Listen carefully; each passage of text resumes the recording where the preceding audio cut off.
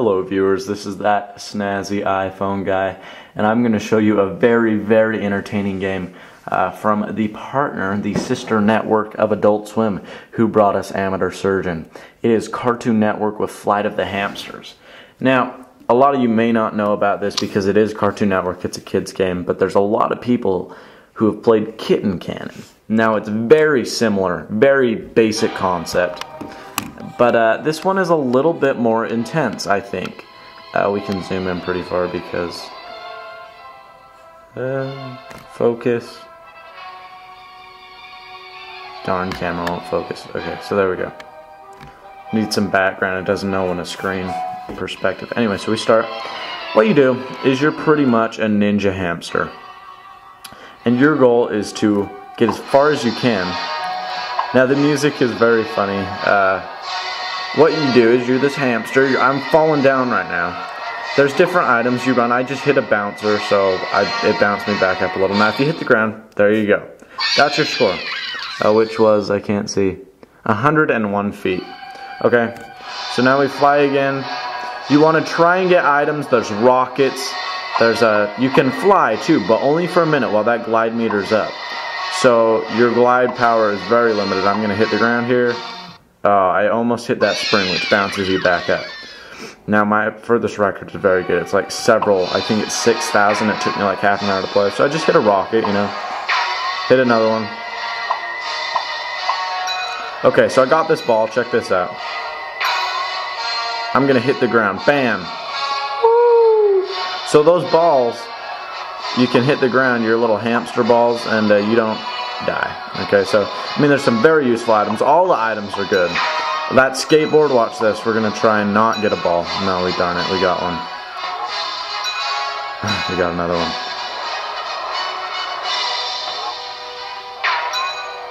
Oh man, I'm just doing too good. Okay, looks like no.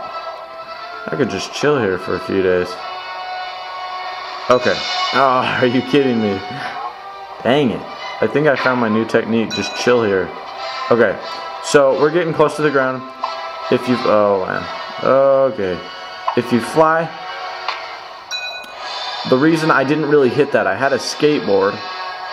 And I actually rolled on the ground. Now, if you roll into a bouncer... I was going to roll, but I was going too fast. Anyway, so that was 700 feet. Decent. Now that wasn't a very good launch, so you can fly up a little to make yourself a little higher.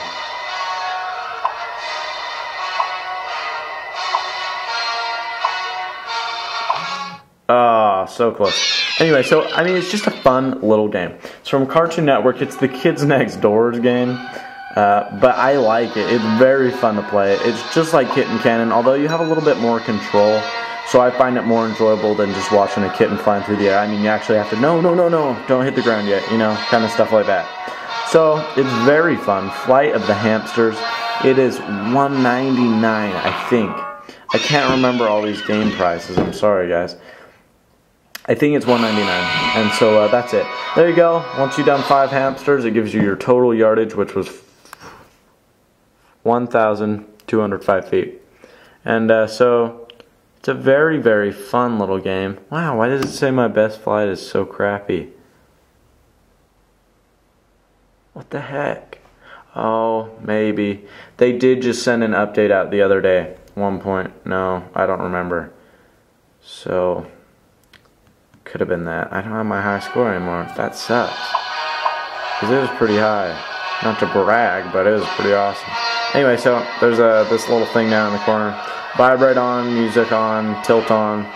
Now tilt, I don't like that. I'm actually going to turn that off. You can, to make your hamster fly instead of touching the screen, you can tilt it, but it's so sensitive, literally like that much, wastes all your bar. So when you're walking or something, I just don't like it. I like using the screen. So Flight of the Hamsters, Cartoon Network, $1.99 I think. So check it out. I mean, it's a very decent game. That's it. Flight of the Hamsters. Thank you. And as always, guys, stay snazzy.